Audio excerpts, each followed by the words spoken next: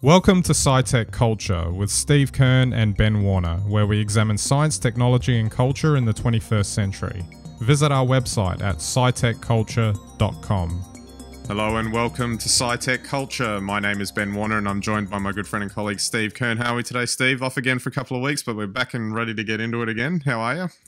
I'm good, thanks. Hello, everyone. I've been out there Airbnb-ing myself, so I think we've got a similar share economy discussion today. But yeah, absolutely. Well, I guess it's kind of the Wild West, isn't it? This whole concept. It's so new that there's a lot of obvious benefits to it, and obviously interesting places to explore, both as a renter and I guess an executor of or provider of a service, and this idea of people auctioning off, I guess, their spare time to, make some more income with some of the assets that they've got available to them. But the one in particular, obviously, that we're going to talk about is Uber, which I correct me if I'm wrong. I think it would, if it's not the first, it would have been one of the first sort of shared services type things that sort of really relied on private individuals to utilize their own resources, in this case cars, to provide a service to the public. It's an interesting idea. It's an interesting concept, and I guess I'm not sure who came up with the idea, but it's probably that dodgy CEO that we'll talk about later. But Uber's an interesting thing. I mean, conceptually, I kind of find it an interesting idea, but I never got into it because at the end of the day, there's and we'll talk about this London story in a minute, but it's the idea of how are they regulated? How are people being responsible with it? You're really trusting that the Uber driver you get, that the closest one you get is going to do what they're supposed to do. There's all that aspect to it, and that's the Wild West aspect to it. And as I just alluded to there in London a couple of weeks ago, there was a story about Uber being deemed unfit to run a taxi service and stripped of its license to operate in London for a lack of corporate responsibility. Now, that very interesting stuff, and London's mayor got into it. They just they specifically were saying that Uber's approach and conduct demonstrated a lack of corporate responsibility in relation to a number of issues which have potential public safety and security implications. Yeah. Which, so I mean, if Uber were to be regulated in that way, how different would they be from just being a normal taxi, really? Well, that's absolutely correct. I mean, it's interesting. I don't know how I feel about the government regulating against Uber. You would think that if Uber wasn't up to standard, let the people decide, free market economy. Yet having said that, I think we're seeing increasingly now, people don't seem to care much about what Facebook, Google or anyone else is putting up. They just consume it, take it and accept it. So maybe there is a role for government, maybe there isn't. I think that's one of the big debates probably over the next decade. Yeah.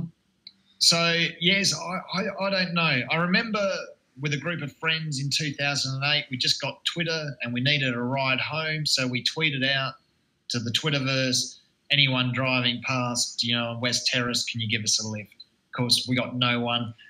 Someone came up with Uber and basically made an app that would make that happen. And I like the idea of the sharing, and I like the idea that theoretically anyone can come and pick you up. What I don't actually like is the way Uber regulates it, I guess. Really, I think you could probably do the same thing on something like Airtasker. Obviously, I could be a serial killer that comes to pick you up, but then so could the Uber driver, I guess, within reason. Yeah. There's always a digital trail, so I don't know what the Uber regulation really makes better. But there's nothing really, just to pick up your point there, that's sort of an extreme example, the serial killer in the Uber coming to pick up their victims. I mean, even if they wanted to do it as a one-off, I mean, there's nothing really at the moment that could stop that. really. I mean, you could argue too that, you know, that could be the same if you got into a taxi as well. But taxis are a lot more heavily regulated, and I guess there's the concept that taxi drivers are a profession, and they have I don't know, a sense of ego and passion about it, that they deliver a certain service to a certain standard, whereas an Uber driver really doesn't have that basis. Oh, look, I certainly agree with you there, and I certainly agree with that in terms of the London black cab services. Not so sure that applies in Australia. Yeah. Maybe it applies in some cities in America where the cabbies could be very proud of their city and the role they play. And I think there's something in that. There's something about people who are professional as opposed to people that are just sort of amateur ride sharing going the same way. Yeah. But certainly in Australia, I think that's why Uber has been quite popular, is because they're up against a very disparate sort of group of people that are sort of amalgamated together as a taxi service. But, you know, if anything, the competition has made probably the taxi services in Australia better. Yeah, absolutely. Maybe we take the regulation approach now. The idea of public safety and security, is it because Uber and say any other type of service, you know, you could put in Airbnb, anything else like that, where a private individual is offering their service or resource to another private individual for their entertainment use, whatever, transport, whatever, that there should be some mechanism in place to hold the provider of that service or whatever to account for the I guess the renters or the users' safety. And how do you justify that? I guess that's where, you know, you're saying, oh, well, if we've got government regulation, that's not good. But how else could you do it? The only reason the government ever regulates is to make money. They used to be able to pre-disruption regulate the taxi service and make a lot of money out of it. They're now faced with disruption that threatens that money.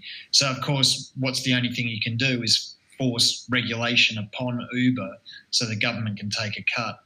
You know, people get into cars with friends all the time. You know, is the car roadworthy? I don't know. You know, there's all sorts of things that come from this. I think everybody who pays for a service, whatever that service is, has the right to be protected in regard to receiving the service that they purchased. Yeah. However, I think, you know, this idea of regulation and Uber and all this sort of stuff, you know, and safety and all this sort of stuff, I don't really believe it myself. I really just don't think it achieves very much. 95% of the people who do Uber, the drivers themselves, are genuine, honest people. You know, that 5% you'll find in Uber who aren't are the same 5% that are working in the taxi service who aren't, you know. And they're the same 5% of people in the general population who take their friends for rides in unroadworthy cars while they're on drugs or alcohol or something else. So, you know, but no one wants to know those statistics. Yeah, absolutely. Just finally, I just wanted to just touch on my own personal feeling towards it. Uber never really sort of caught my imagination. Like I think we were just saying before you got on, I know a lot of people who swear by it and happy to use it all the time. And I just, I've got this aversion to it for some reason. I don't quite know what it is. I mean, I could... Maybe, I don't know, maybe I just have to try it or something, I don't know. But it's just something about it seems like a fast and loose operation. And for me, conceptually, I'm not going to pay for a fast and loose operation that isn't, you know, going to, you know, and I know this is sort of a perception as opposed to a reality, that because of that, I feel like it's not actually going to deliver what, you know, it's supposed to. If that makes sense. Yeah, my observation on that would be it's actually fast and loose, I think, at the top. Yeah. But to be fair, and I'm not a big fan of Uber generally, because I don't think it's particularly groundbreaking. You know, it's just another taxi service. But I have found that the drivers really aspire to adhering to the Uber standards. And because of that, they've improved the service. So even though I couldn't really care whether I'm in a taxi or an Uber, I must say the Ubers I've caught, the cars are very clean. The drivers are actually quite friendly and, easygoing, and they're there just trying to do their best to make a bit of extra money. So, I mean, at the sharing end of the economy, I love it. Maybe it's the whole Uber structure that I'm not that fond of. Yeah, absolutely. All right, Steve, we might wrap it up there. So don't forget to check out our website, scitechculture.com. You can get all of our links and content there, and subscribe to all our channels, YouTube, Vimeo, etc. So hope you enjoy all of that content, and we'll always endeavor to keep providing more and more as we go along. All right, so that's it for this episode. We'll catch you next time.